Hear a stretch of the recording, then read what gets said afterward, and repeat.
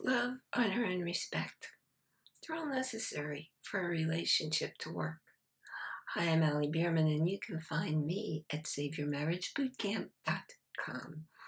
Sometimes you may notice, and if you really love, honor, and respect your partner, you will notice that your partner could use a little help. Maybe he or she is super stressed.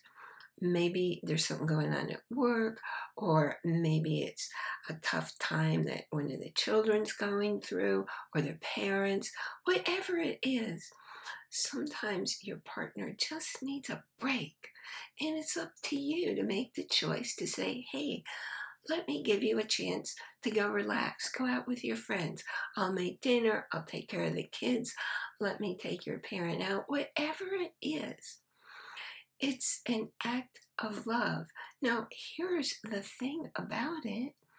When your partner is relaxed and happy and the stress is gone, just because they feel better, they're going to be better company for you, and they're going to want to do something nice for you. So it's a win-win situation. Your Take Action Tuesday is ask your partner what you can do for him or her to make his or her life easier. And if you can be really specific, go ahead and do that. Go on down there, tell us what it is, and I will see you here next time.